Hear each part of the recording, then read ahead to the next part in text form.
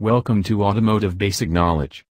Our topic for today is about brake fluid fundamentals and testing. In this discussion we covered Introduction of brake fluid, brake fluid compatibility, brake fluid boiling point, how to test the brake fluid, why you should change the brake fluid. Brake fluid is used in hydraulic brake and hydraulic-operated clutch as a hydraulic fluid to transfer force into pressure, as well to amplify braking force in motor vehicle hydraulic brake systems or amplify pushing force at clutch hydraulic systems. Brake fluids must have certain characteristics and meet certain quality standards for the braking system, such as the International or USDOT or Department of Transportation. The most common brake fluids, which are used today, are glycol-ether-based, marked as DO, T3, DO, T4 and DO, T5.1. In some rare cases, can be used silicone-based fluids marked as DO, T5. Also, another not widely used in the automotive industry is DO, T2 oil-based brake fluid. It has the lowest wet and dry boiling points of all the brake fluid types. Brake fluid compatibility. Compatibility is determined by chemical characteristics of the fluid, so the brake system materials must be compatible with the used brake fluid. Typically DO, T3, DO, T4 and DO, T5.1 brake fluids generally are compatible with most brake system materials, except in the case of some silicone rubber external components such as caliper piston boots, which are attacked by silicone fluids and greases. Brake fluids with different DO, T ratings cannot always be mixed or replaced. It must be of the same type or of the same rating at least.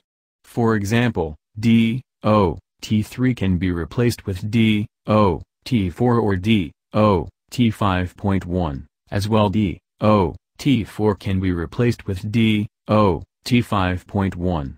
Silicone-based DO, T5 is not compatible and should not be mixed with any of DO, T3, DO, T4, or DO, T5.1, because mixing of glycol with silicone fluid may cause corrosion as a result of trapped moisture.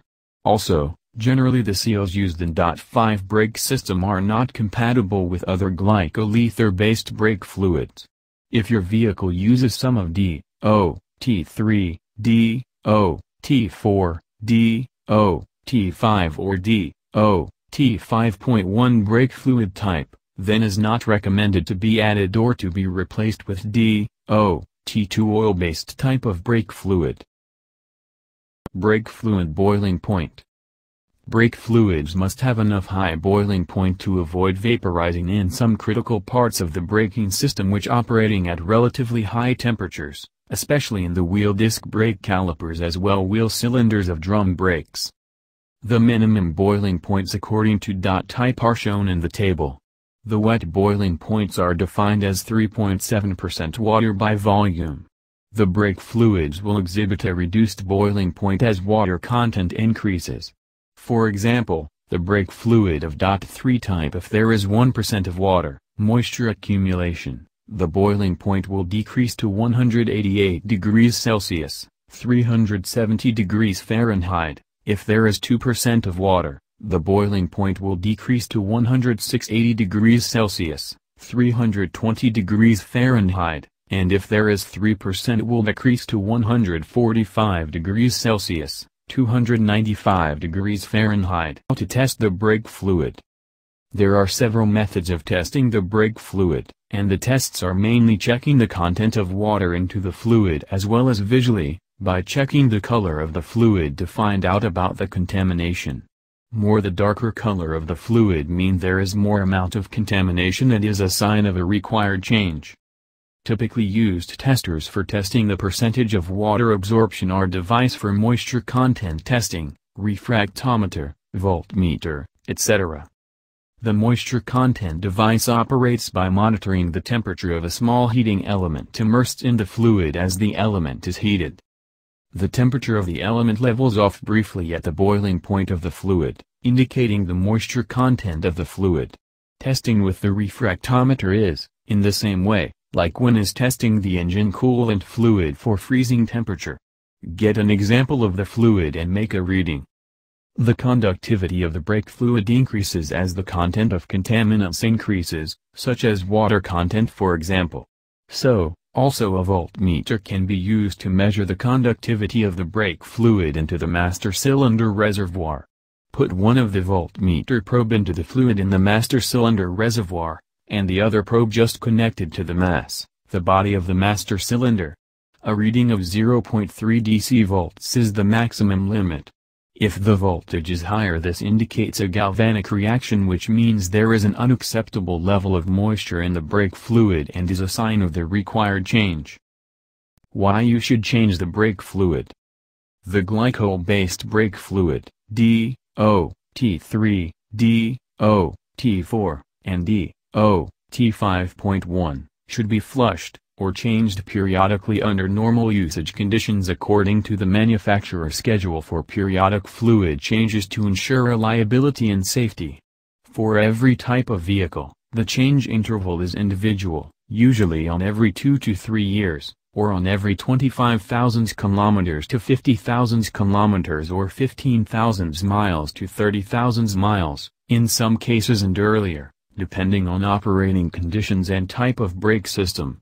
The main issues why is needed periodic brake fluid changes are related to the chemical and physical characteristics of the fluid, as well working conditions such as hygroscopicity or water absorption, corrosion, system contamination, slugging, reducing to boiling point, etc.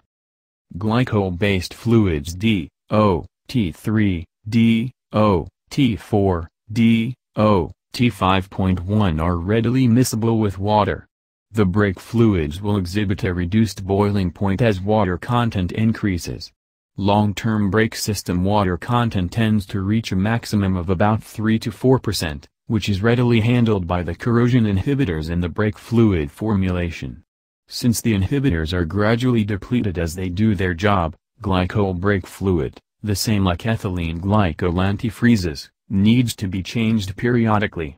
The swelling of the rubber components, such as piston, cylinder rubber seals and similar, as well as the friction, are one of the most common issues that cause the contamination into the brake system.